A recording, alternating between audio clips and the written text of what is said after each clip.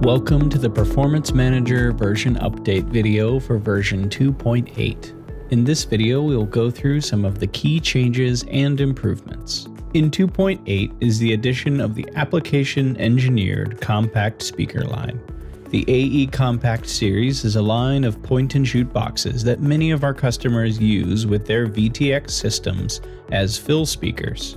With this update, AE Compact can now be incorporated into a Performance Manager venue when used with iTech amplifiers.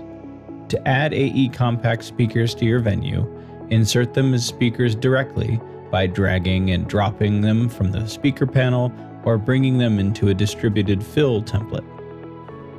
As we introduced in version 2.7, when bringing in fill speakers, we default the wiring mode to be inside to outside. If you wish to change to a different wiring scheme, you can access the Properties panel here and change the wiring mode in this drop-down here. If you want to change the orientation, you can also change it here. As with any other speaker, the next step is to associate them to amplifier channels and select presets. Inside Performance Manager, all AE Compact speaker presets have been re-engineered to match the phase, frequency response, and voicing of VTX systems, and are always high-passed at 80 Hz.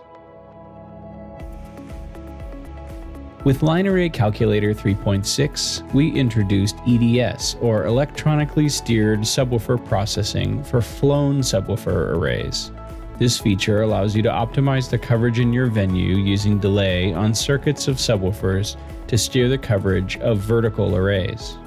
In Performance Manager version 2.8, we've built the support required to be able to import these prediction files and push the data to your amplifiers, just as we can do with other types of arrays.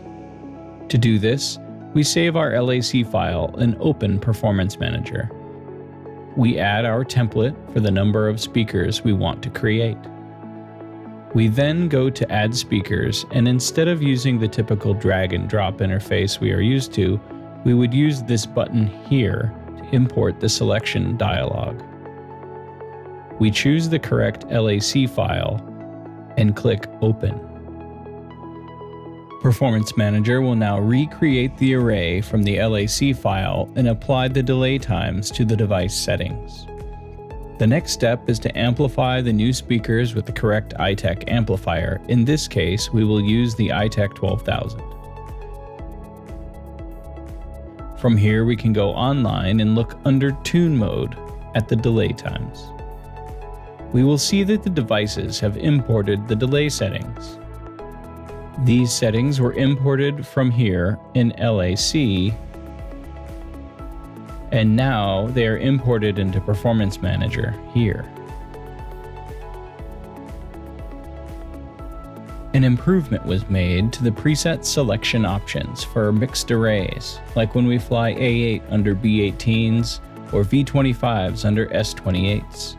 In the past, for example, an array with S28s and V25s in the same array, Performance Manager would assume an 80 Hz crossover and it would not allow you to change it. With version 2.8, we can now select presets for each system independently using these drop-downs. A small tweak to the interface has been made to Connect Mode. When going online, the buttons for Locate, Clear Containers, and Rack Renaming have been moved up to the top to make the interface more consistent. As we continue to improve and refine our software solutions, we encourage you to pass along any additional questions or feature requests. If you would like to find more education resources, please be sure to click subscribe on our YouTube channel and check out jblpro.com/edu for links to additional resources, training calendars, and more videos. Thanks for watching.